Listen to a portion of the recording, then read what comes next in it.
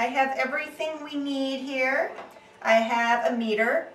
This is just a meter like people use. You can buy special meters made just for cats and dogs. I personally don't find they're worth the expense. This meter reads about the same as those meters do.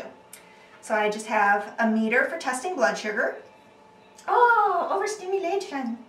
I have some test strips for that meter. You want to make sure your meter is coded to the strips. For my meter, that means there's a little chip that matches the number on the strip vial. I use a lancet pen. You don't have to use a lancet pen. You can just use the lancets with your fingers. I prefer to use the pen. On the pen, there are little numbers which note how deep the pin will poke.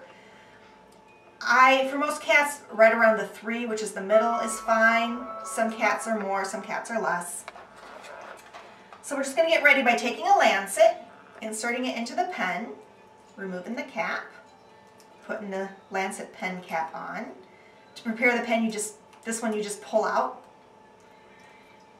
And then we're going to take the strip, test strip. It gets inserted into the meter. I'm not going to insert it all the way until I'm ready, but I've got it part way so it's ready for me. Then I'm going to take Dreamsicle here.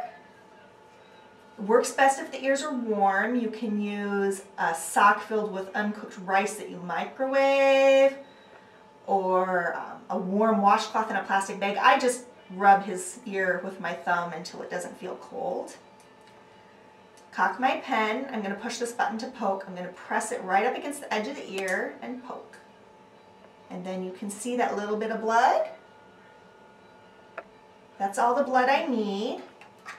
I'll push this strip in the rest of the way. What still, buddy? When it's ready, I'll see a little drop of blood here at the bottom. Hold that up against this drop here. It sucks it up and starts counting down.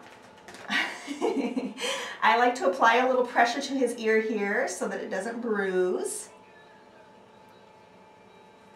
And we can see Dreamsicle's blood sugar is 68.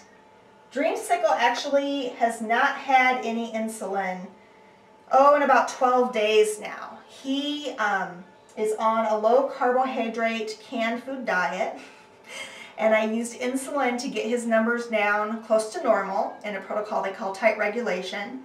And then once his numbers got down near normal several times, his pancreas took over, and now he's doing it on his own. You're doing it all by yourself.